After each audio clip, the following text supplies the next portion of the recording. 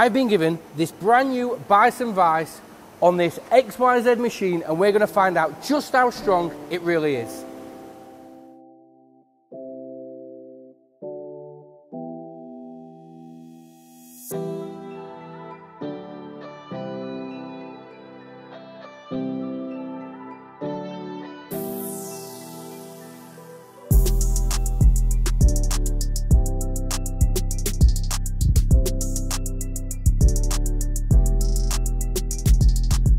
So we've got this vise, we've got the material, and we're going to see if we can get this material out of this vise, or if it's strong enough to hold it with the tooling we have going through it. So we've got a face mill cycle with an 80mm face mill. We're going to use a 50mm high feed, and then we're going to get really destructive with a 12mm end mill.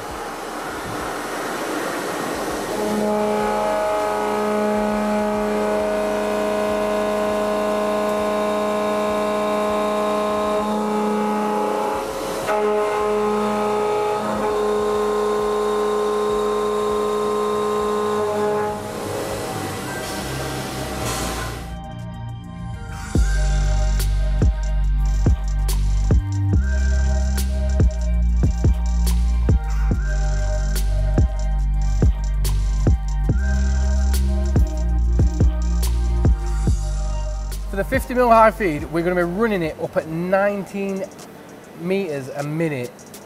But don't forget, the rapid on this machine is only 20 meters a minute, so we're nearly running at full rapid. And at 19 meters a minute, that gives us a 3,500 RPM on the spindle. That's taking a mil depth of cut at 50%.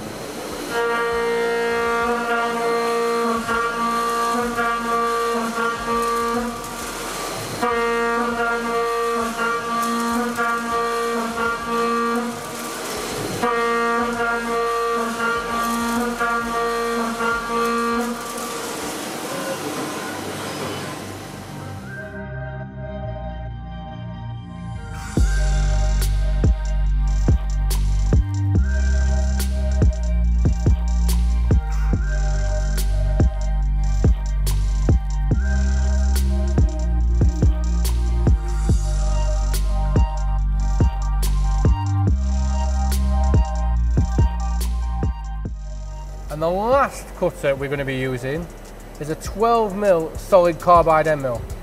Now we're going to do some profiling round at 20mm depth of cut, and then we're going to full slot 20mm diameter, and we're going to be up at 955mm a minute at 4,775 RPM.